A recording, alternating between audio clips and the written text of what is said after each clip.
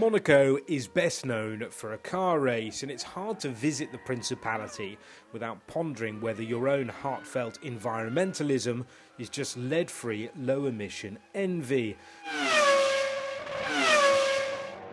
There's a lot of dosh clinging to this rocky tax-free outcrop, which is perhaps why what's being touted as the future of money, near-field communication, has been quick to find a foothold here, including a conference designed to explore the technology's future.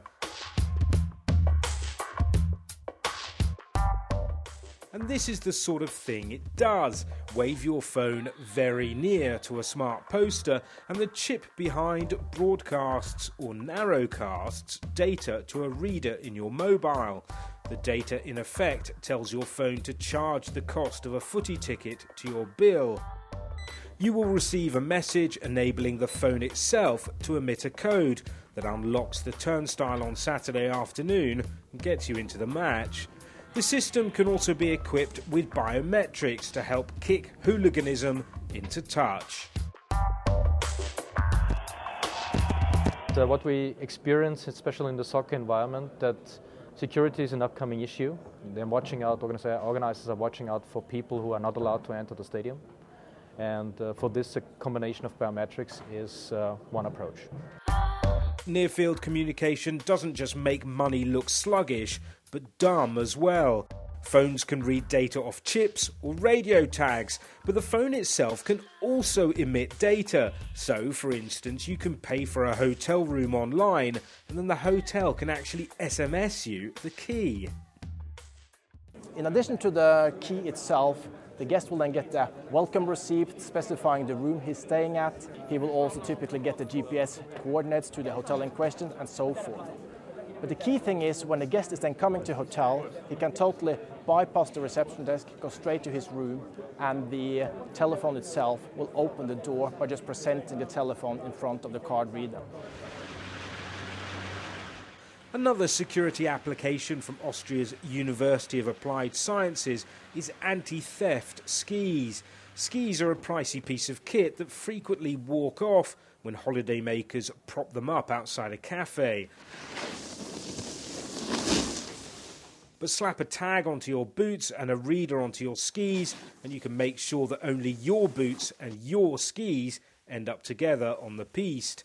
If someone tries to slalom off with your gear, then the hills come alive to the sound of this.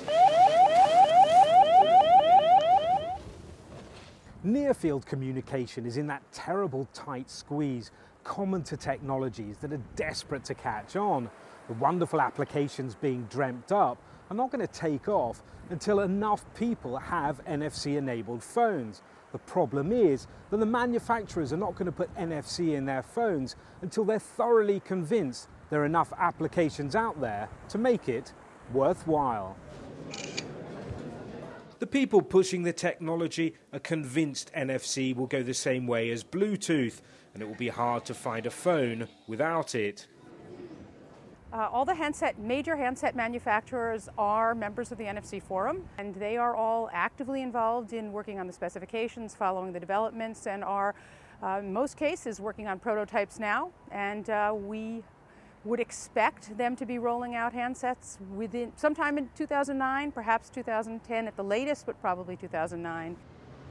So far, so near. In fact, with the internet going mobile, it's difficult to see how NFC won't catch on. In this smart notice board from Lancaster University, the tags behind it emit URLs, which can ingeniously trigger phones to download information or media about tourist hotspots.